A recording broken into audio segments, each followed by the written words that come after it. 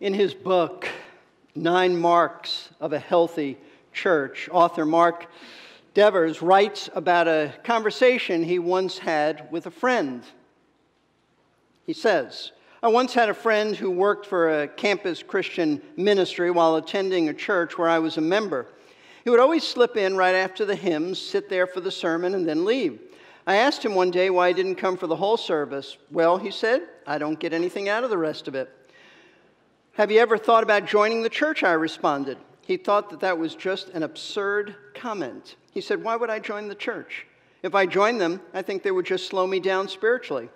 I asked, have you ever considered that maybe God wants you to link arms with these people? And that perhaps even though they might slow you down a little, you might help to speed them up. And that's part of God's plan about how we're supposed to live as Christians together. Now, this man's reason for not joining the church was that he felt that membership would slow him down, that somehow it would hinder his spiritual growth. But by way of contrast, consider the attitude of a young 16-year-old Charles Spurgeon and his intense longing to become a member of a local church right after he was saved. Spurgeon said this, I well remember how I joined the church after my conversion. I forced myself into it by telling the pastor, who was lax and slow, after I had called 4 or 5 times and could not see him, that I had done my duty, and if he did not see me and interview me for church membership, I would call a church meeting myself and tell them that I believed in Christ and ask them if they would have me. Now, how could 2 Christians have such differing views on church membership? One person thinks that joining a church is going to slow him down spiritually, while the other person is so determined to join the church that, in the words of one writer who was familiar with Spurgeon, he said, and I quote, he was banging at the door of the church to get in. Well, the reason that these 2 Christians saw church membership so differently is because the first man did not understand the biblical teaching concerning church membership and how membership could actually help his spiritual growth. It definitely would not slow him down.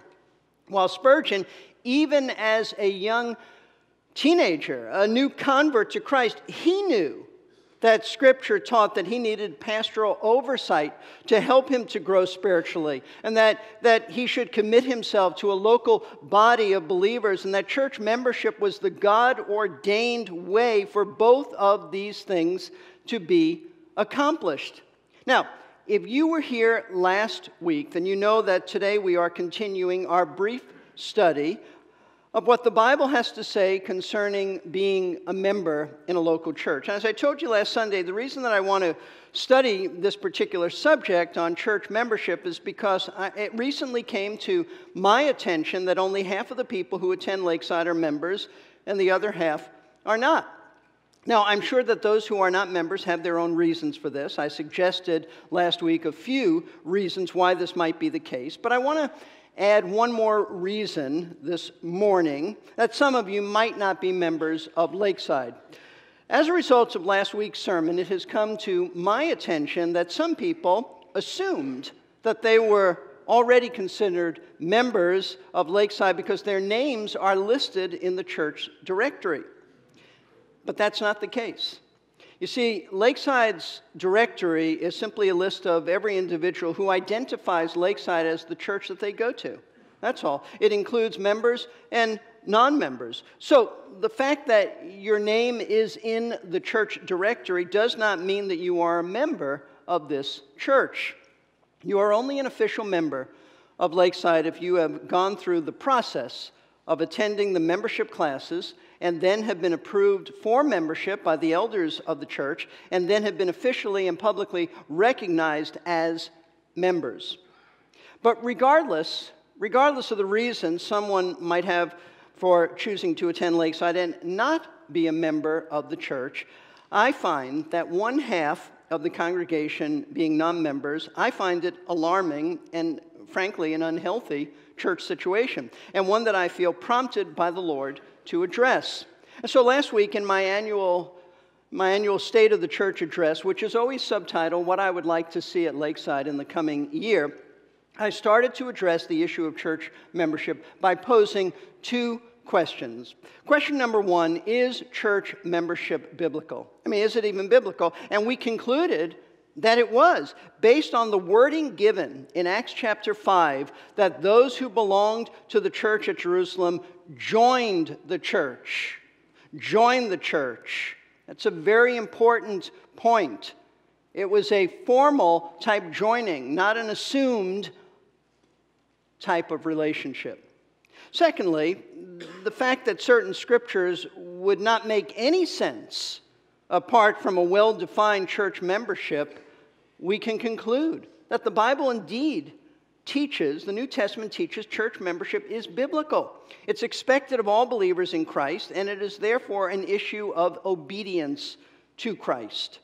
Second question I posed last Sunday was, why is church membership important? With the most obvious reason being that if it's taught in the Bible, and it is, then it is a matter of obedience to Christ. But in addition, I gave you three practical reasons why membership in a local church is important. Number one, because it is only through church membership that you can receive the kind of pastoral shepherding that helps you grow spiritually and protects you from sinful behavior and false teaching. You see, just sitting in this church and hearing sermons from this pulpit, that's not enough for your spiritual growth. Because without membership, you have no accountability to the leaders, to the elders of this church. And that means that no elder then has any authority over you to give you counsel, to give you direction. You don't have to listen to him. You've never agreed to submit to the elders. And without accountability to your pastors, you have limited their ability to shepherd you properly, and therefore you have put yourself in a very dangerous spiritual place. Dangerous place spiritually. Second reason church membership is important is because it's only when you join a church that you'll be able to use your spiritual gifts properly to serve others in the church. At Lakeside, as I told you last week, we do not allow non-members to do any ministry that involves teaching or handling the word. In addition, there are a number of ministries that require church membership at Lakeside. And so to not be a member means that you are not able to function in the body of Christ the way that God designed you to function by giving you these gifts in the first place. Third reason church membership is important is because it helps you to have assurance of your salvation. Because not only does membership in the church identify you as a believer in Christ, but how you respond to other members in the church who confront you when you have strayed from obeying biblical truth, that does reveal your spiritual condition, your heart. Those who are converted, when confronted, they repent of their sin. Those who are unconverted continue to sin. They're eventually publicly disciplined, and they never repent, thus revealing that they were never truly saved. Now today I want to continue this, and I want to move on by asking you a third and final question concerning church membership, and then we will observe the Lord's Supper. The third question is this: what are the responsibilities of church members? If one is to become a member of this church, or for that matter, any evangelical local church, then it's important to know what is expected of you. In other words, what will you be called upon to do if you join the church? So here are some of the responsibilities involved in being a member of Lakeside. First of all, you will be expected to be involved in the lives of other members. Not in an intrusive, meddling, pushy kind of way. We're not talking about that. But rather in a loving way that serves and benefits them. The New Testament letters, of which I might add the majority are addressed to churches, are filled with exhortations about our responsibilities towards one another, towards other believers in the context of the local church. The only possible way that you can fulfill such responsibilities is by being active members of a local church, vitally involved in the lives of other members of that church. Many of these New Testament responsibilities are expressed in what has been commonly referred to as the one another passages of the New Testament, the one another commands, because these are commands on how we are to relate and treat one another. So they're called one another passages. There are actually 58 of them. 58 of these one another commands found in the New Testament. I'll not mention all of them, but I do want to just read to you just a few of them. John chapter 13, we are commanded to love one another. Galatians 5:13 tells us to serve one another. Romans 12:10 says, be devoted to one another in brotherly love. Give preference to one another in honor. Romans 12:16, be of the same mind toward one another. Galatians 6:1, brethren, even if anyone is caught in any trespass, you who are spiritual, restore such a one in a spirit of meekness or gentleness. Galatians 6:2, bear one another's burdens. Hebrews 10:24, stimulate one another to love and good deeds. 1 Thessalonians 5:11, encourage one another and build up one another. Ephesians 5:21, be subject to one another. And there are many other one another passages just like these in the New Testament. This is just a sampling, but I think you get the point. See, the only way that you can fully fulfill these commands, and I would add they are commands, these are not suggestions, these are commands from God. The only way you can fulfill these commands is by being committed to a local body of believers, and that commitment is expressed when you choose to become a member of that church. In fact, the only possible way that you can obey these commands is by having ongoing relationships with a group of believers by means of church membership. Because it's in church membership that you are officially and visibly committing yourself to them. Concerning this type of commitment to fulfill these one another responsibilities towards other believers, towards other members, Wayne Mack, in his book, interestingly entitled, To Be or Not to Be a Church Member, that is the question, he writes this: it's impossible for any believer to fulfill these biblical responsibilities to other believers without some kind of formal, regular, continuous relationship. That kind of relationship is provided by church membership. By formally identifying with a specific group of people, we're able to commit our time and resources to developing close relationships with those people. We're able to meet with those people on a regular basis and depend on their continued involvement in our lives. So to be a member of Lakeside then involves that you are involved in the lives of other members. But not, as I said earlier, and I repeat, not in the sense of you're pushing your way into their lives. They don't want you, but you're pushing your way, you're intruding. No, but rather by serving them, praying for them, loving them in tangible ways, rejoicing with them, crying with them, encouraging them, coming alongside of them and helping to bear their burdens. That's what the Bible is talking about. Listen, this is the kind of life that every Christian is called to. It is not an option in our lives. You can't say, well, look, I'm not socially comfortable with other people, so I'm exempt from that. No, not at all. According to the New Testament, when you were converted, you became a part of God's family, so that you now have brothers and sisters in Christ, and you are to treat them as brothers and sisters in Christ by actively being involved in their lives in a manner that promotes their godliness. Anything other than that, it's just abnormal. It's sinful. It's not right. Folks, this is why it's so important to understand that when the Bible speaks of being a member in a local church, it's not talking about simply having your name listed on a membership roll, and there's nothing beyond that.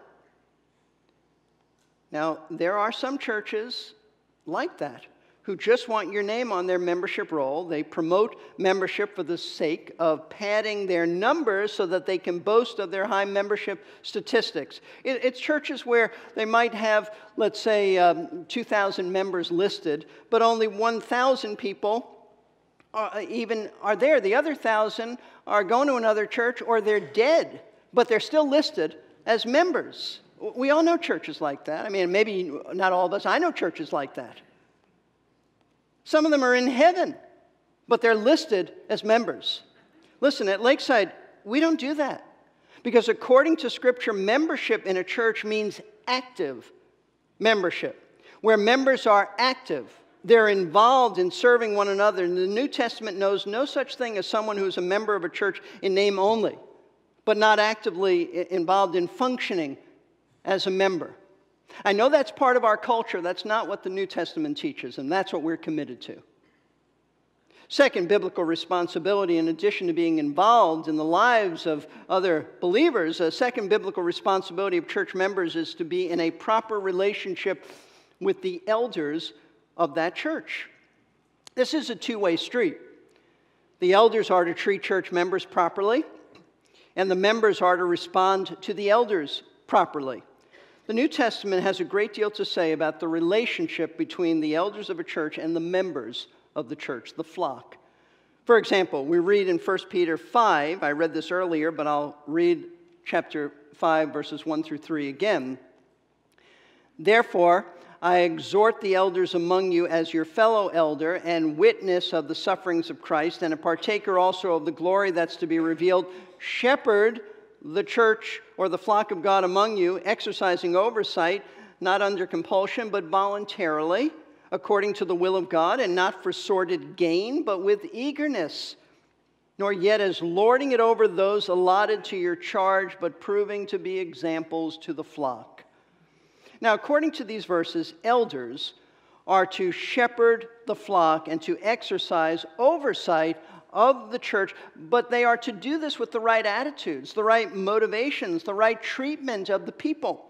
First, Peter says they are not to shepherd them by compulsion, meaning that they're not to say, oh, nobody will do it, so I guess I have to, or feeling forced to do it, but rather, Peter says, with a willing heart, because they know that they were called by God to do this. And so it's a matter of obedience to the Lord, and they desire to do this.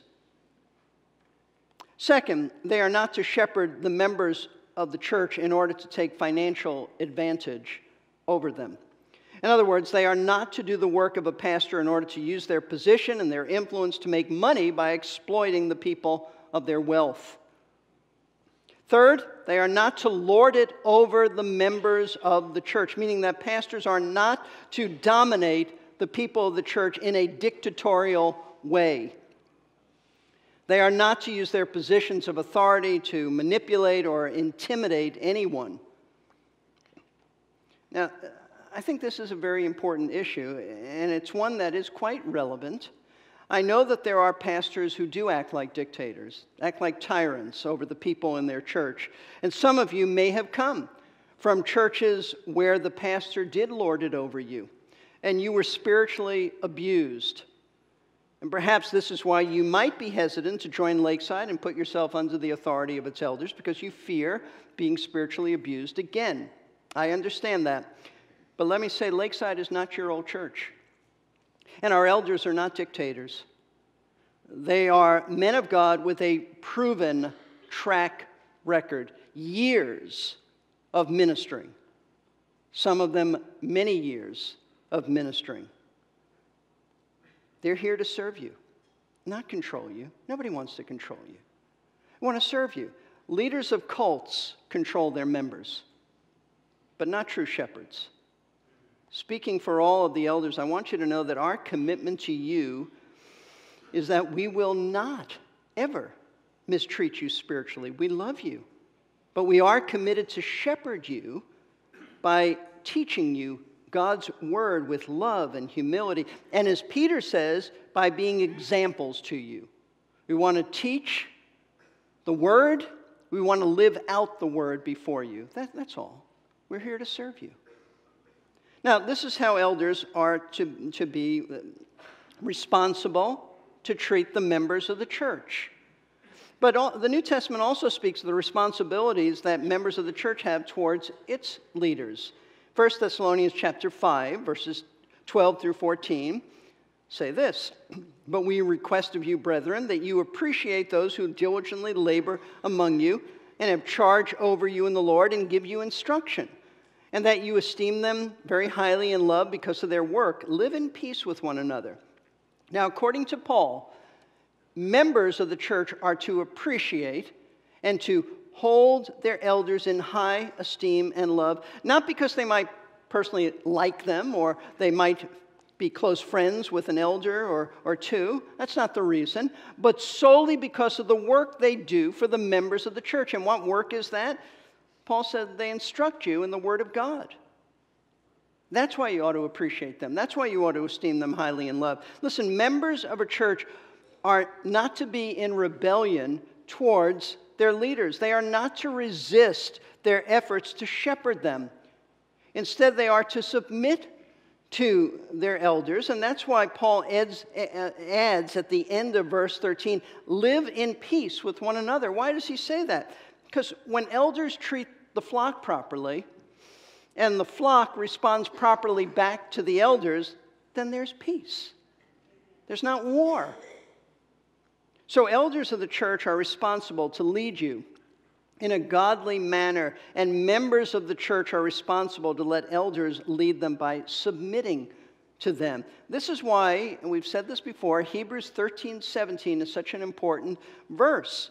It states, "Obey your leaders and submit to them, for they keep watch over your souls as those who will give an account. Let them do this with joy and not with grief, for this would be unprofitable for you." There is nothing that grieves a pastor more than a rebellious church member who refuses to submit to their biblical authority and fights and argues with issues over them with issues.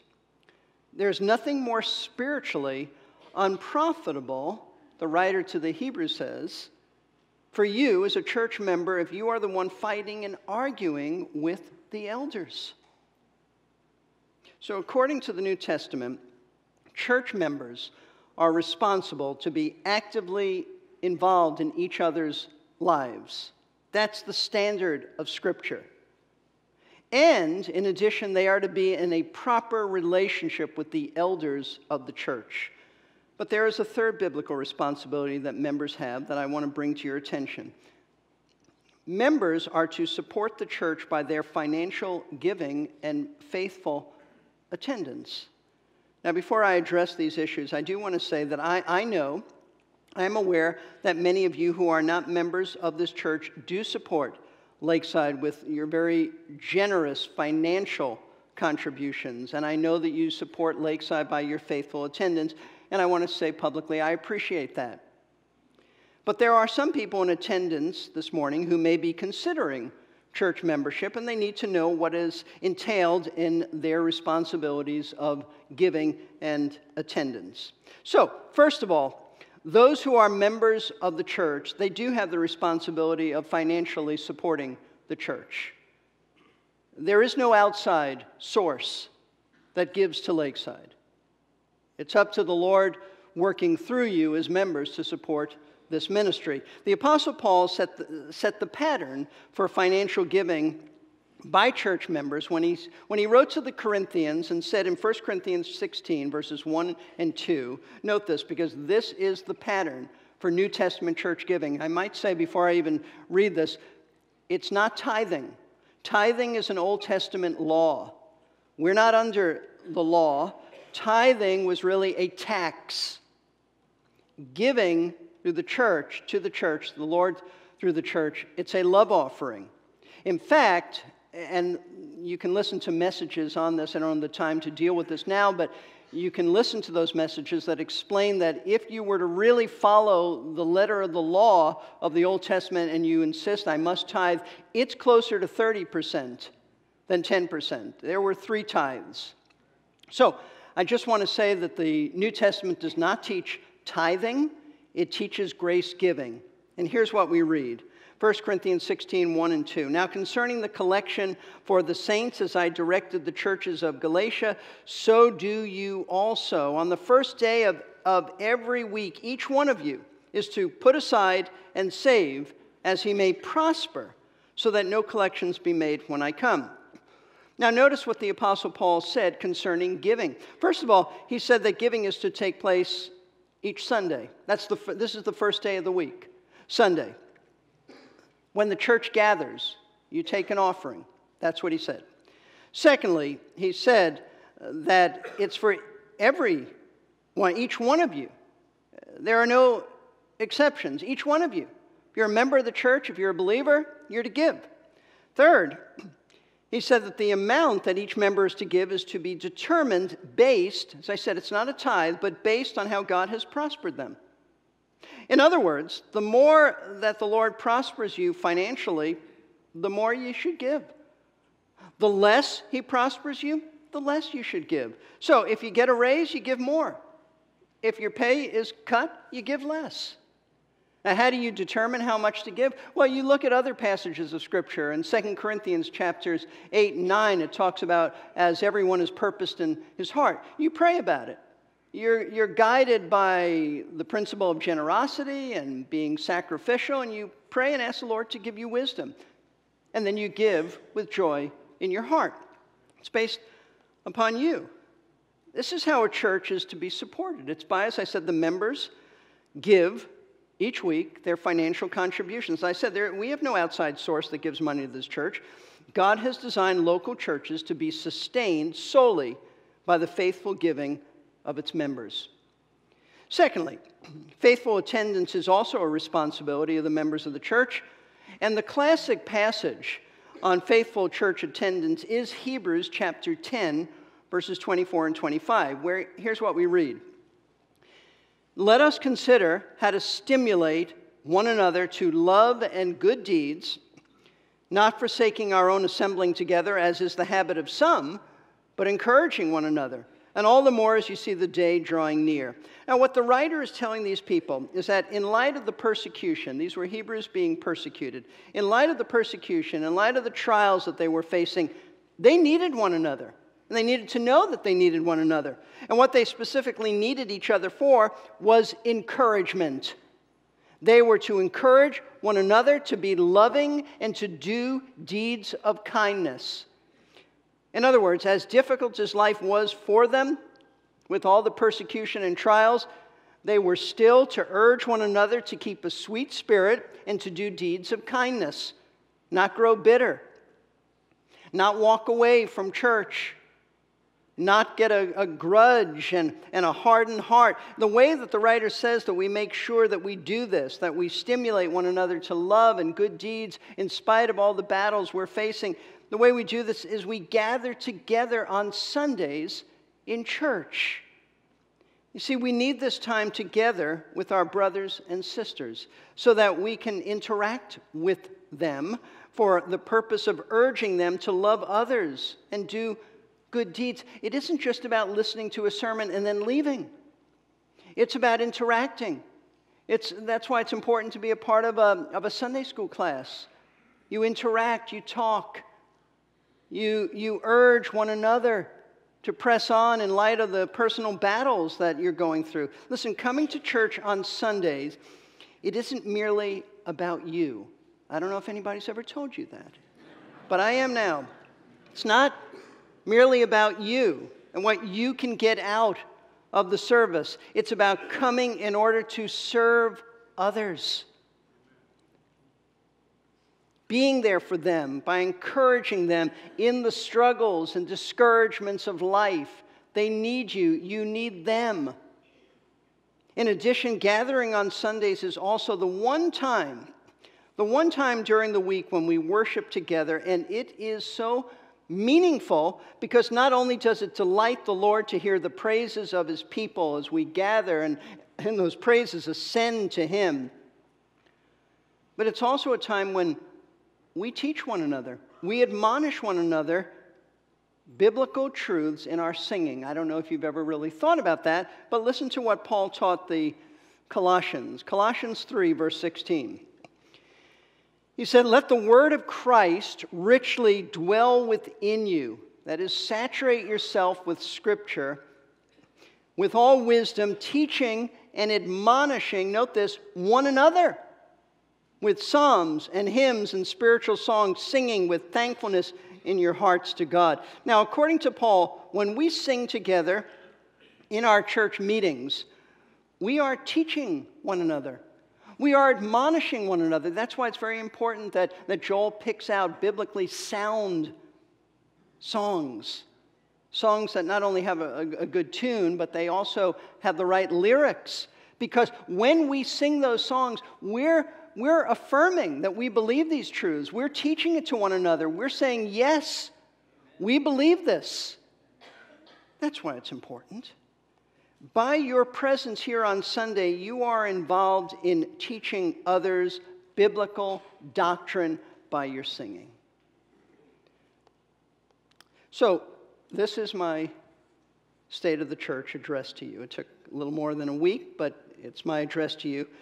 And what would I like to see at Lakeside in the year 2020? What I'd like to see is for many of you who have not been members of Lakeside to become members, because you are convinced before God that this is the biblically right thing to do.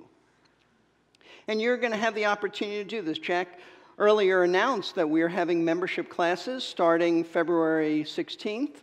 They are 4 weeks. They meet at 9 a.m. in the church library. There is a sign-up sheet in the lobby.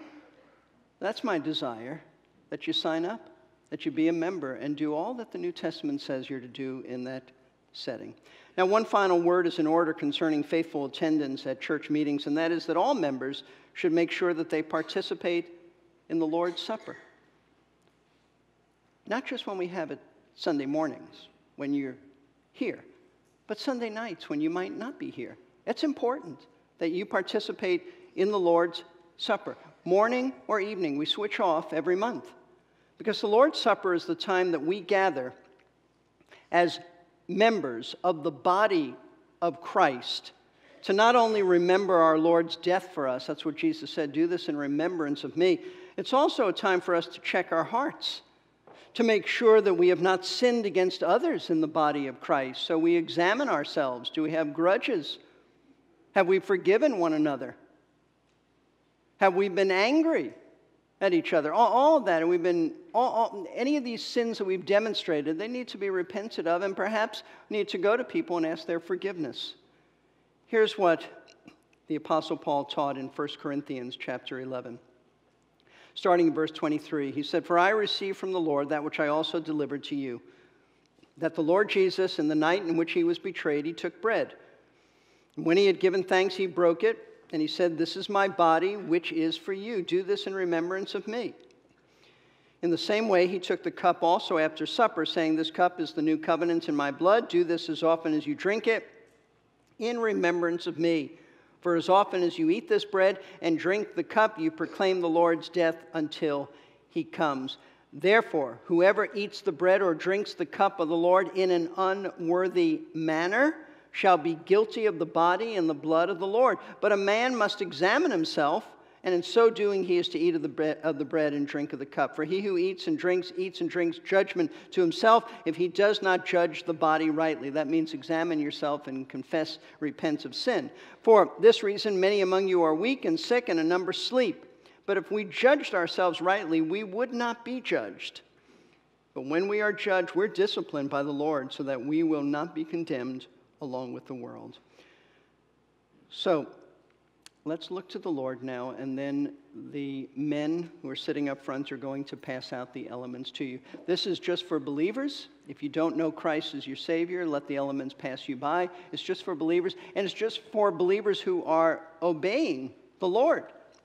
If you're in sin and refuse to repent, then I urge you, repent and then take the Lord's Supper. If not, let it pass you by. Father, we thank you. We thank you that no one can come to you unless you grant that they come to you. And Lord, I recognize there are many here who, as we've said, who are members of your body, but not members of this local church. I pray that what's been said last week and this week will move them to do what's right, to become a member, to function properly. Lord, I pray for the health of our church. I pray, Lord, that you would do a mighty work here, that we would be honoring to you, pleasing to you. But now as we partake of your supper, help us to remember you, Lord, to focus on you. We thank you for dying for our sins. We thank you for granting us eternal life.